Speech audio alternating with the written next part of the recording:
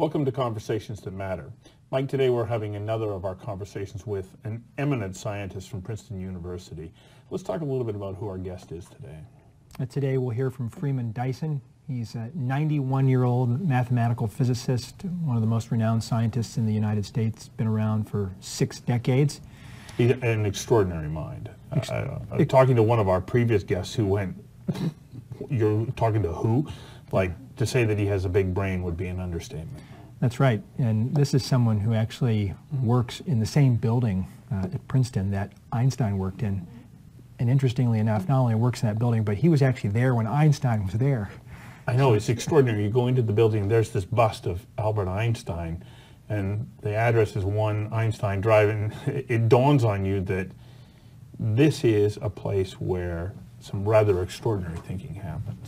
Extraordinary, and in his own words, subversive science. Contrarian. Contrarian, yeah. Freeman Dyson believes we ought to be using science as a way to upend the apple cart, and particularly teach young people that science can be an act of rebellion, positive rebellion, you know, to push against poverty. There's many people who are on the climate change side of the equation who are advocating that we're in trouble, and they say that science supports that.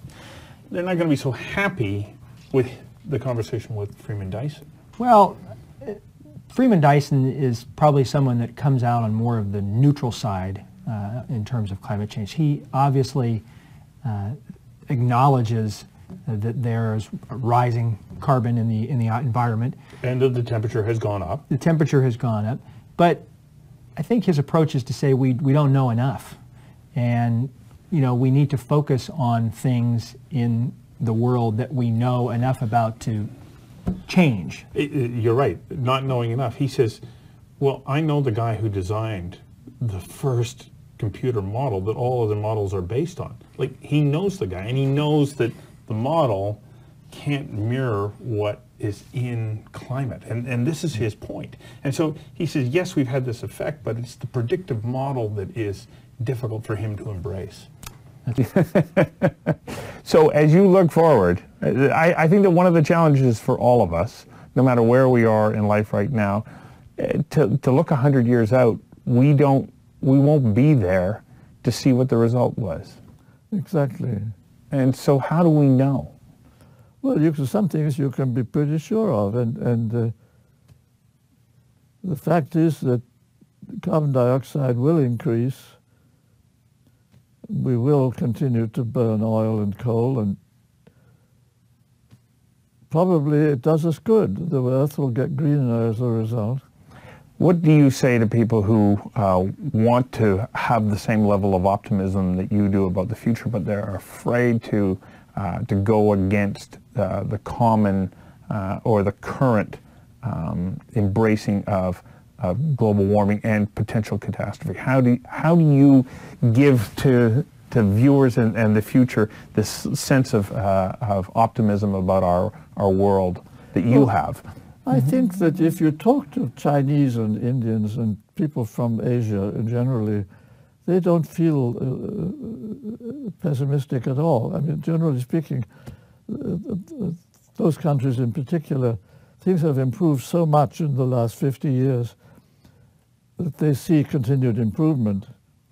So that this sort of mood of doom and gloom is, I would say, only particularly in the academic communities and particularly in the Western societies.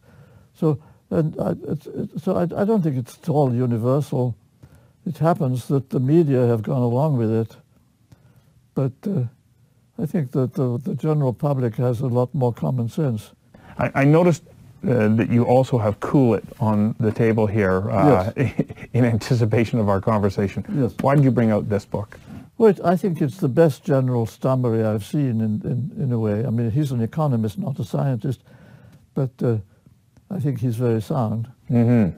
And it certainly makes a pretty good case on economic grounds. Now, he's been attacked, of course, as well. Oh, of course. And Dr. Willie Soon just recently has been vilified. Yes.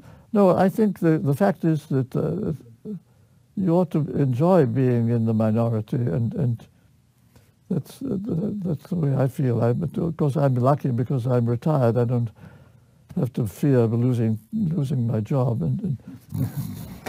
Is any science incontrovertible? Because you get people, there is a fellow in Vancouver who is a well-respected lover of nature, and he has been explaining nature to Canadians for decades now, who is at the point where he says, if you don't believe in man-made climate change, then you should go to jail.